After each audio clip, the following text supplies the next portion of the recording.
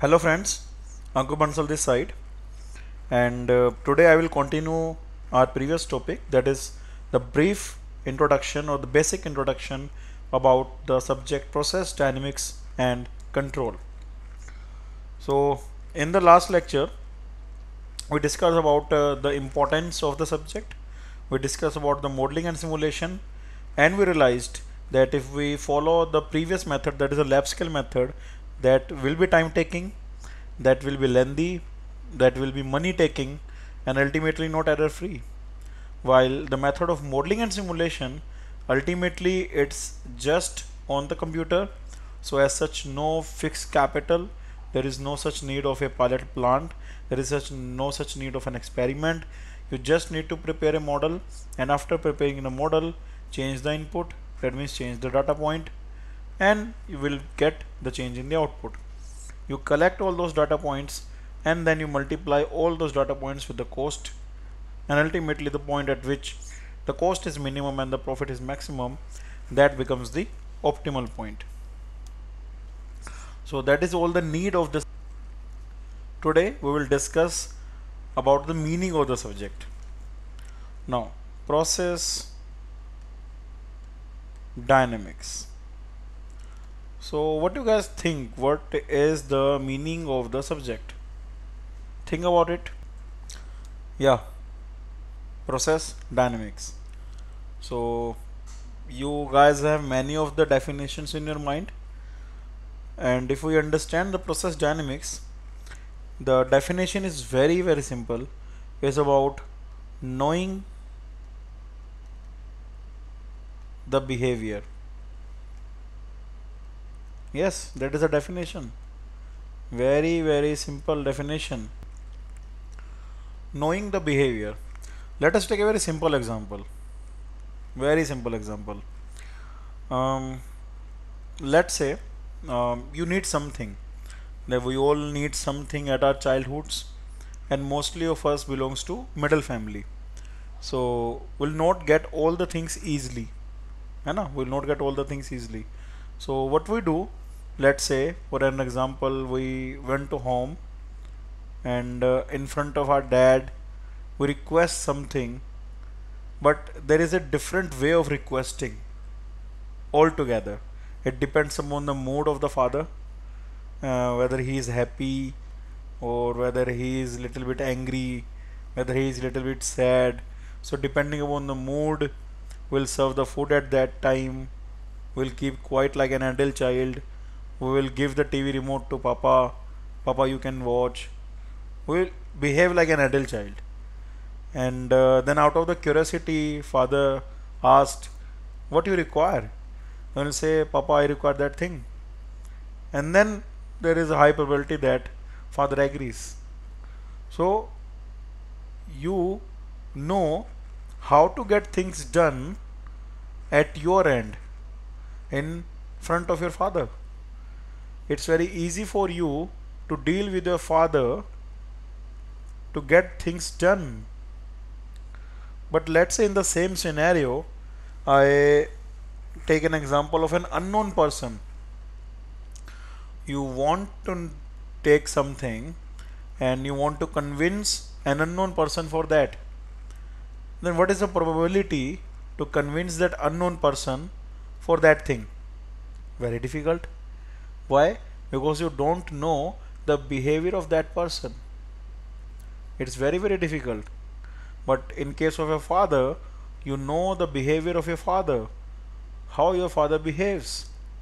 So that is the basic difference, that if we request in front of someone whom we know, let's say our father, and if we request in front of someone whom we don't know, which means an unknown person, there is a difference.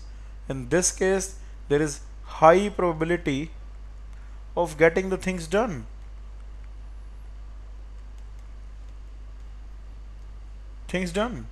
But in this case, there is very less probability of getting the things done, or almost the things done is impossible. Very less and very high. So what do you think? where is the main difference?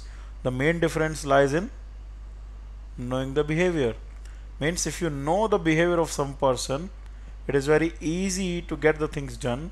But if you don't know the behavior of some person, then it becomes very difficult to get the things done. So ultimately, to get the things done, what you require is to know the behavior of the person. Now same thing happens in our chemical process industries. There are many equipments like pumps, what are else? Distillation columns, any more? Yes, absorption columns, or yes, cooling towers, very good. More extraction columns, yes, and so on. There are many things, and from all those equipments I want high efficiencies. That means we want to get our things done from all these equipments. Now if we want to get our things done from all these equipments, what we need to know is the behavior of those equipments. If we know them all, if we know them well, then it's very easy for us to obtain the highest efficiency possible. So process dynamics is about the study of this thing, study of the behavior of the equipment. So what is process dynamics? Process dynamics is the study of the behavior of the equipment. And if we know the behavior of the equipment, then it's very easy to get the things done. So that is very simple definition of process dynamics. And in your daily life you can implement this. Suppose in school or college you want to propose a girl, without knowing about the behavior, without knowing the name, without knowing anything, if you go and propose, there are high chances of a rejection. But if you follow the process completely, if you know that girl completely, if you know the likes and the dislikes completely, then the chances of getting a yes increases. That is process dynamics. Knowing the behavior of someone, knowing the behavior of the equipment. So this rule applies everywhere. That means process dynamics applies everywhere. Similarly, in the classes also, teacher gets to know the students, students gets to know the teacher, and if they both know each other, then it is very easy for them to take the knowledge, and it's very easy for the teacher to provide the knowledge, because they know each other well. So knowing someone or knowing the behavior of someone is related to process dynamics. Now it is done.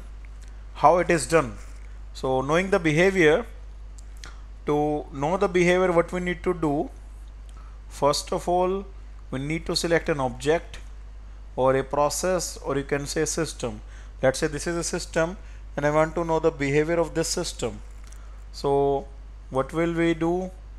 Generally there are some inputs given to the system and there are some defined outputs from the system. Let's say we are two friends, we talk to each other. Let's say I talk to someone and someone gave me a defined response that I know. Now if I want to know the behavior of that person, what I need to do is change my inputs, change my talks. If I change my inputs, then the system processes these inputs and it gives the change in outputs. Randomly you give a,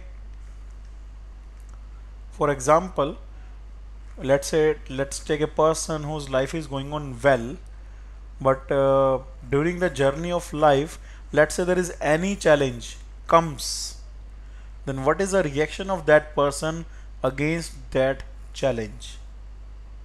If that challenge doesn't bothers that person, that's a behavior. And if that challenge bothers the person, that's a different behavior. So to know the behavior, what we need to do is to change the input, because one kind of input gives one kind of output, and that one kind of output will not give us any clue about the behavior. So to get the clue about the behavior, we need to change our inputs, which in turn changes the outputs, and the study of both is known as process dynamics. So it is defined as the study of changes in outputs with respect to the changes in inputs.